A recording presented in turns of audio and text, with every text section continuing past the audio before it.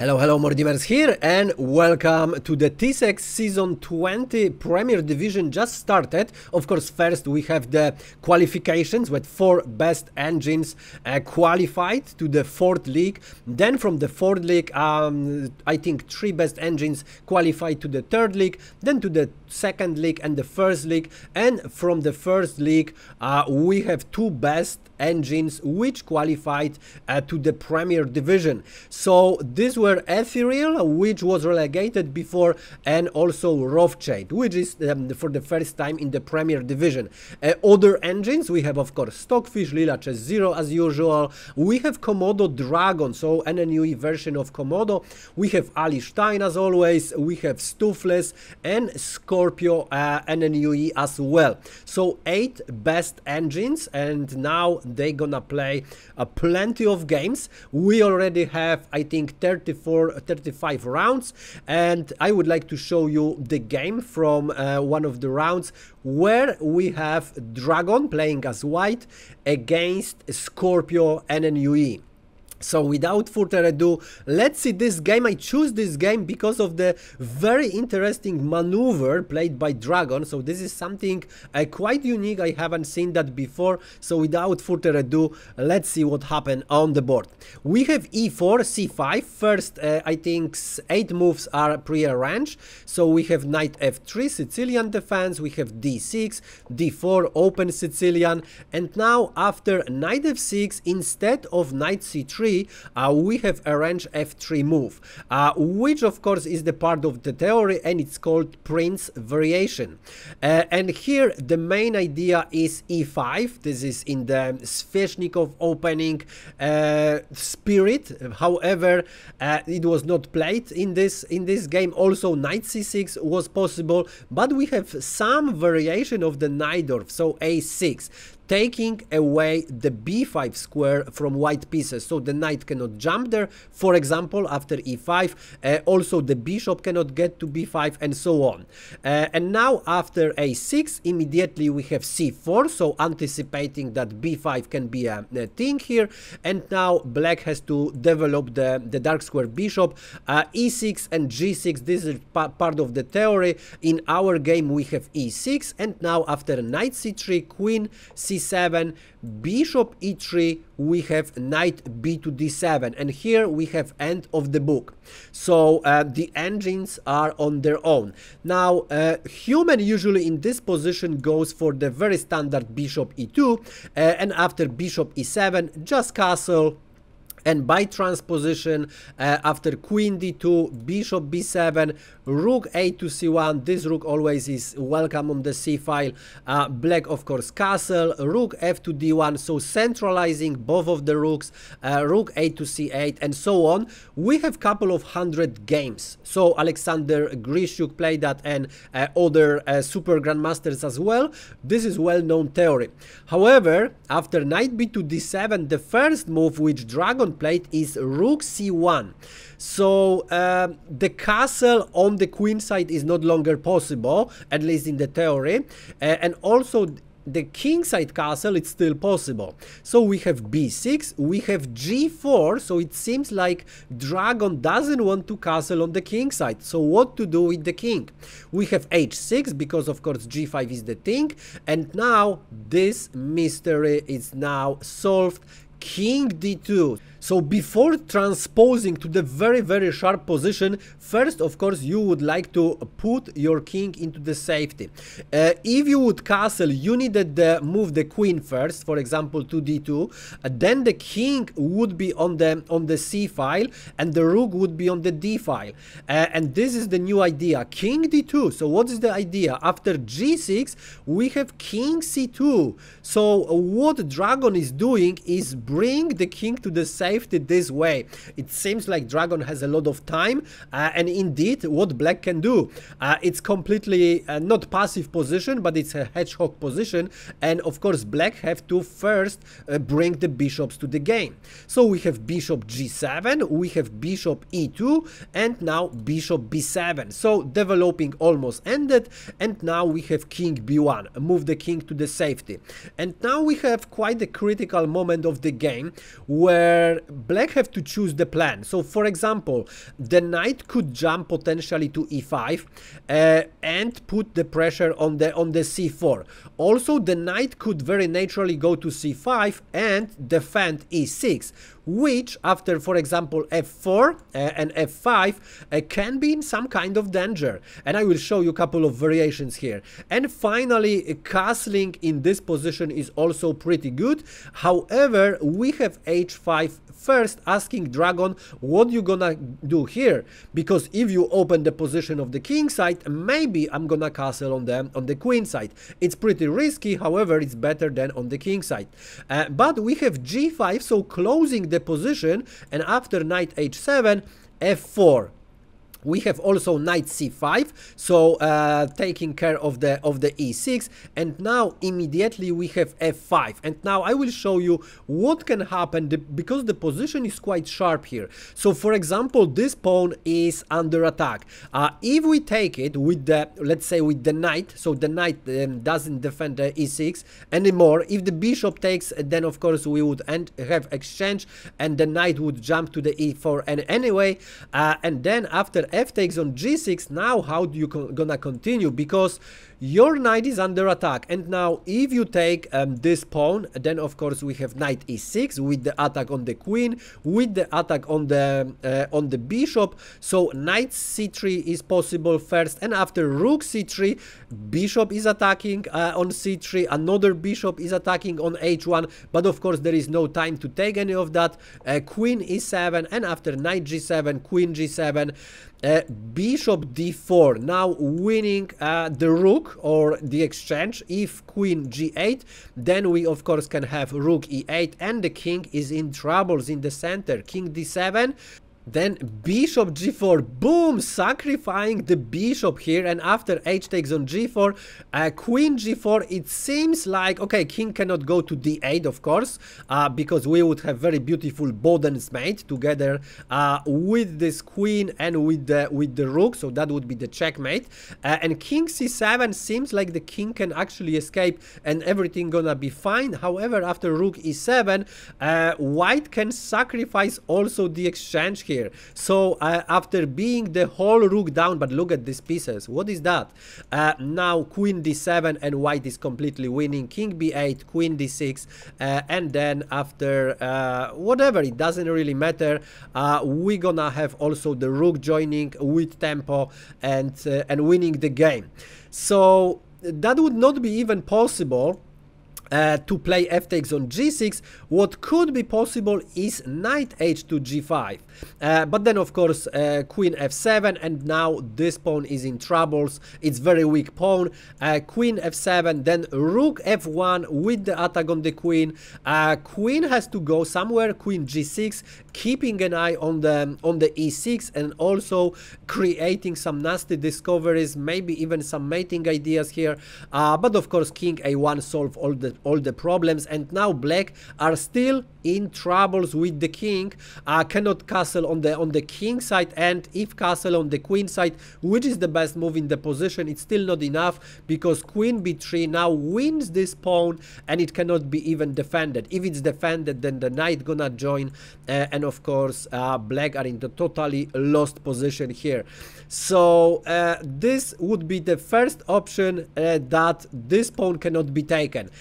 Also, if e takes on f5, it looks like, you know, very natural move. But then we're gonna have e takes on f5. White doesn't need to care about exchange, because if the rook is taken, then simply queen h1, and what you gonna play next?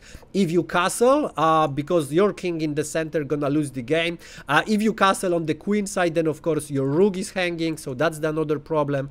So f6, and after bishop h5, knight d5, attacking the queen, and you see already what's gonna happen. That's gonna be the checkmate, almost the checkmate, because black have to give up the queen and lose the game. So that's the first problem. And if castle immediately, then we of course gonna have f6, bishop h5, and now bishop h5, and now if g takes on h5, then knight gonna jump here and deliver the checkmate on h6. That's the first idea. And if not, playing something else, rook a to e8, let's say, then still knight f5 is winning here, because after g takes on f5, bishop d4 first, moving the bishop to this diagonal, and after bishop h1, queen h1, and knight e6, it looks like this bishop gonna be lost, but not really, because after knight d5, the queen has to be moved, and then the bishop can retreat to c3. So the plan for white is bring the rook to g1, and then push this pawn, and then win. The position of the king is completely compromised, and it's completely losing. The engine shows the evaluation +4. Even black has one extra rook in this position, so this is also completely losing. So here in this position, very sharp position, black has not many things to do. Bishop e5 was played by Scorpio, so you know f6 is not that nasty anymore, as the bishop would be in the center of the board, moving the bishop outside of this dial, because if f6, as you already see, this bishop would be just completely sad on the g7, or even deeper on the h8 or f8.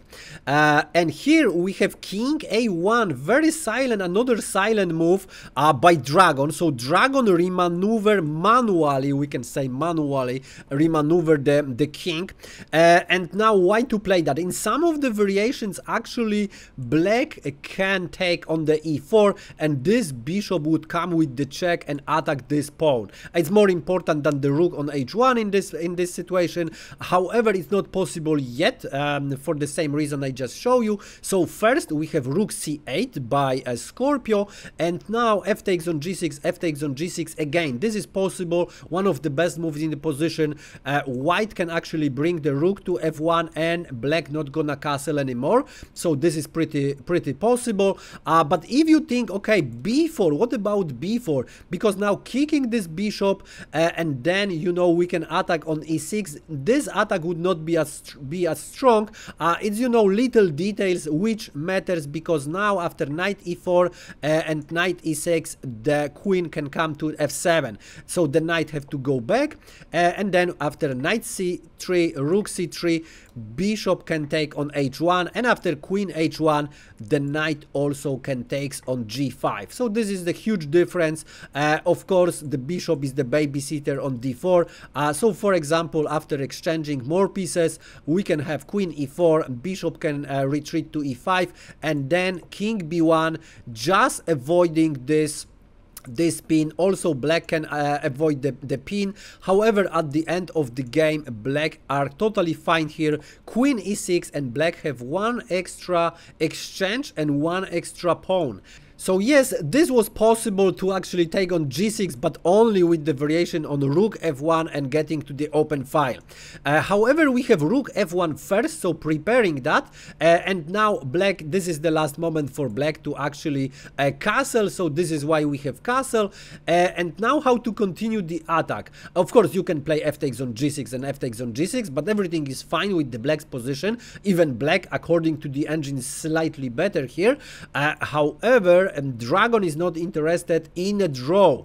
Dragon figure out, but this position probably can be won by the very brutal attack, and we have bishop h5 sacrificing the bishop. We have g takes on h5, queen h5, and only now knight e4. And here Dragon actually want to avoid the exchange of the knights, so we have knight c to e2, and now queen d7. We have rook f3, very strange move, however very nice lifting. The rook is going to h3, so very simple attack, very simple chess, and now we're gonna deliver the checkmate. So we have e takes on f5, and now rook h3 is possible, so that would be very natural move. And after f6, then g6. The knight cannot be moved because we would have the checkmate on h7, so knight e to g5 would have to be played, and attacking the rook, so rook h4, and now, for example, after bishop e4, rook g1, and white could probably have very nice attack here. Just exchange this knight for the bishop, and then after winning this knight, we're gonna have the open g file, and that should be enough to win the game. However, Dragon has different idea here, and he plays rook g1 over protecting g5 pawn. We have f6 and now g6. So the full attack, full scale attack. Now the knight can jump to g5, defending also h3. So bringing the rook to h3, an attack on the h8 is not even possible. But now we have knight f5. So what is going on? Look at this position. Now we have this rook hanging. So we have knight f3 and now g7. We have knight f to g5 going back, so winning the rook for free. But now you can pause the video and find the winning continuation for white. There is only one way to win that game. Whatever else you play is actually just a draw or even losing. So find the winning continuation for white only one way, while I enjoy my cup of tea. Okay, ready. If we go for the knight h6 first, the problem is that this pawn is not defended and this is losing. King g7, and even you play h4 trying to actually win back the material, then queen h3 is winning because it cannot be taken, because the queen is winning and the queen is also trapped. I mean, okay, you can exchange the queens of course, but then we have the rook and the bishop extra for black. White sacrifice everything and there is no effect. So that doesn't work. What could work, maybe it's knight d4, trying to bring the knight to the f5, but this is also okay for black. Bishop d4, and after rook c4 the attack cannot be continued. Let's say bishop e3, trying to attack, but this is just not enough. Knight g3, and what you're gonna play next? Your queen is under attack. The queen has to be moved. Let's say queen d1, and then after rook h4 also this knight is lost. So also the rook and the bishop down. White have some tricks here, like rook g3. Of course the queen cannot take because that would be lost. However, after queen a6, still keeping an eye on this diagonal, so just being sure that this knight gonna be lost, and after let's say bishop g5, everything is completely fine. The king can take on h6, and again we have the bishop and the rook extra and winning the game. So this doesn't work.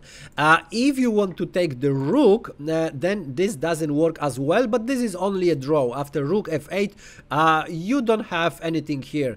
You can play knight h6, but then king g7, and after h4 again we can have this motive queen h3. Knight f5 probably is the only saving move for white, but this would be, you know, a bit out of control, because now after h takes on g5, f takes on g5, a very interesting variation with bishop g5. And yes, it looks like the checkmate. However, the bishop can come to c1, so of course it cannot be taken. Now the problem is what to do with the queen, because we have the check, and also we have the attack on the queen. So it looks like, you know, white already lost, but at the end of the day we're gonna have knight g1, and after rook f1 and knight e2, the knight is defending the bishop, so white gonna have time actually to continue the game. That would be very sharp, very interesting. We would have the rook and the bishop for the queen, but in this position probably that would be a draw, at least according to the engine. Is, you know, 0-0, but it's not the dead draw. Probably something interesting would come out of this, because the position is really interesting, but it's not enough to win. The only winning move in this position is of course queen g6, so congratulations. All we have to do is defend the pawn and then deliver the checkmate in the next move. And now just Scorpio proved that this is serious engine, and not gonna play any, you know, queen takes on the on the f5 because it's completely losing. So why to play that? Of course, bishop b2 also could prolong the game, but Scorpio said, okay, I lost, so we have queen f7, and now after knight h6 we of course have the checkmate. So Dragon won this game, and this was quite insane that white found a way to just bring the king to a1 and find the time to actually attack and end the game in the 29 moves. Just insane. In completely, you know, known position for human. It looks like what can happen here, but bang, then we have this mating ideas, very sharp lines, crazy lines, but this is actually quite normal in the Sicilian defense. But this is what happened, is just shocking. So very beautiful game by Dragon, and I would like to just tell you that after 35 games, Stockfish is leading. Stockfish lost 2 games, Lila Chess Zeros on the second place with the 4 games lost, and Komodo lost 7 games together with Ali Stein. So are on the third place. Komodo and Ali Stein are just behind Stockfish and Lila Chess Zero. Stoffless is next, so that's pretty standard. Scorpio is another, and Ethereal and Rothschild is at the end of the table. So if you like this game, this video, press like. If for some reason you don't like it, press unlike. And if you don't want to miss another games, engine games maybe, press subscribe, smash the bell button. Thanks for watching, and see you in the next one.